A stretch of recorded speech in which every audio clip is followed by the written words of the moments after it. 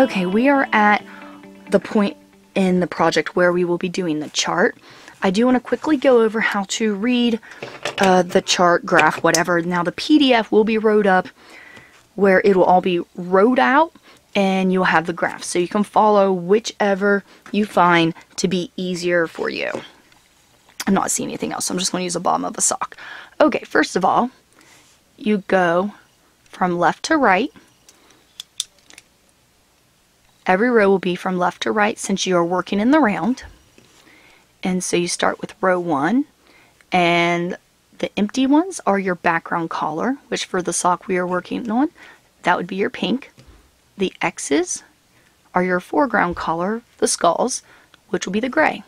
So you would work all the way around the loom, following these, you know, every counting from peg 1 to 18, which you already have you'll have your loom marked out, which makes it so much easier.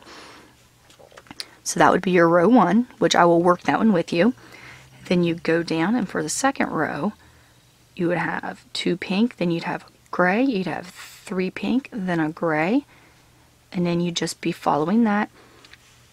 Now as you go on, there's going to be more and more gray as you get further along to see the skull. And as you can see, this is upside down, but you're doing 1 row at a time.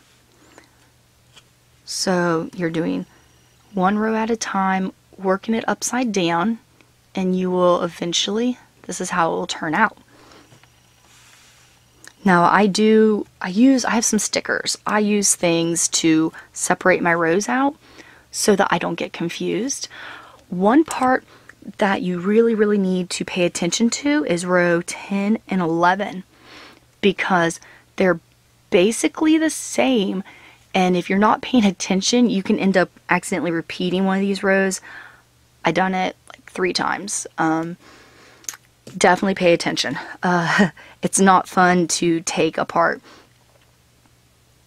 So you will follow it from left to right, top to bottom, and then when you get to the bottom you just automatically go back up to the top. So row 1 and row 20 are the same as row 10 and 11, to where you only have their complete negatives of each other, and it can be a little easy to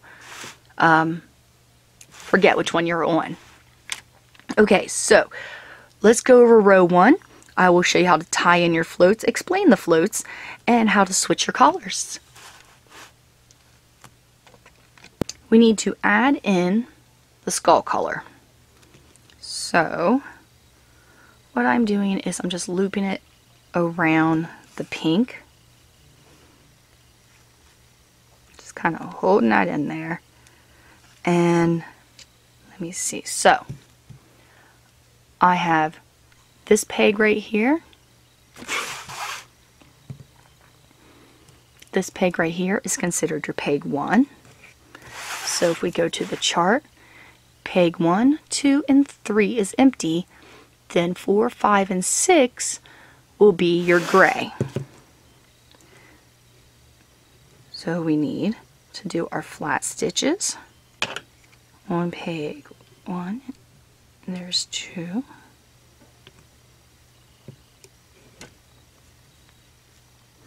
And then 3.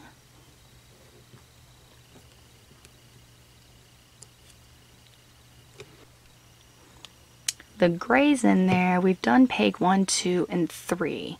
So 4, 5, and 6, like the chart shows, will be the darker color, which is, I'm using a gray. Now what we're going to do for this is we're going to kind of have to, we're going to anchor this yarn in as we go, so we don't have these big long strands showing up in the back. So we want the gray yarn to go behind it. And I just doubled it over because that makes a more secure, it makes it a little more secure, so it's less likely to come undone. So 1, 2, 3, we got 4, 5, and 6. Now, for this one, this row, there's a lot of twisting in your floats because 4, 5, and 6 are the only pegs that are going to be gray for this entire row. And in the next row, only 3 and 7 will be used. Then it's going to get quite a bit easier with the floats. Okay, so we got 6, 7, 8, 9, 10, 11, and then this whole section is going to be empty, and then we're going to start putting the gray back in over here. But right now I'm going to show you how to tie these floats in. So put the gray on top, and I'm going to tie in the floats every 3 stitches, which all I do is I put the gray in front. You're basically twisting it in. Now see how I have 2 strands here? That's worked through a bit, so I'm just going to tuck that down in there and we'll weave it in later. So we have the main string coming from the yarn right now. So you twist it in front. This whole section is empty.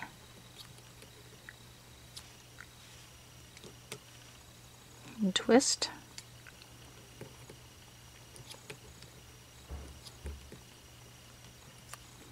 Twist.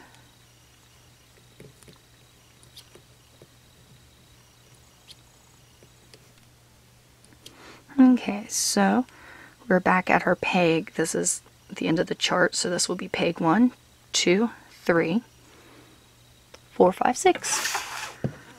So we got peg 1 done, which that's 3, so we'll twist that around. So 2, 1, 2, 3. Have the pink in front. Peg 4, 5, 6, and again the gray will go in front since the pink is the next color. So 1, 2, 3. You hold that in front and twist it over.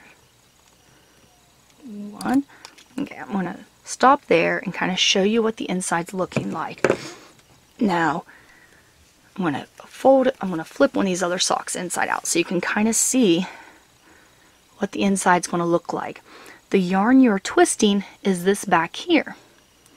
Now, if you're using a wool or an animal fiber, most likely over time this will actually felt and become a lot softer, which is really nice, but you do still want to make sure to hand wash them.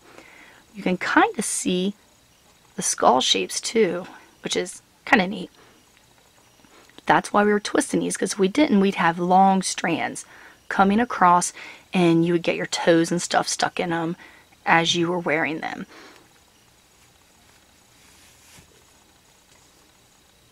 So what we did, because I would keep doing that until I got back to my first peg, which I've got marked. What we did is just this row right here.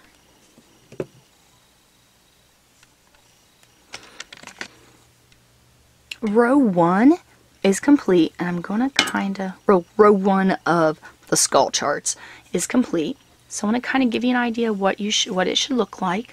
You should have 3, and then this spot's empty. 1, 2, 3, and then you have 3 grays. Then this spot will be empty, and again you have the 3, and then empty. So you should have 1, 2, 3 sets of the very bottom part of your skull. Now for the next row, and this one's a pretty easy one to remember, because when you come to the grays, you actually, it'd be opposite. So this one would be gray, these would be pink, and this one would be gray. and you just follow along, and when you see these ones, you know the first one and the last one here are gray, and these middle ones will be the pink, or of course whatever colors you're using. At this point, you just kind of keep working, following your chart. You can repeat this chart as many times as you want. Now, for this sock, for the mate, there's 1, 2, 3.5 chart repeats. So there are 3.5 chart repeats, which basically means I did it 1, 2, 3, and then I stopped here in the middle. Just for this one, just because of the length that I'm making that one for someone specific, or else I would have ended up finishing out the chart. So what you do is you follow the chart, repeat it as many times as you would like, and then, show this up close, you do 1, 2, 3, 4, 5 rows of your background collar, which on this, of course, will be the pink.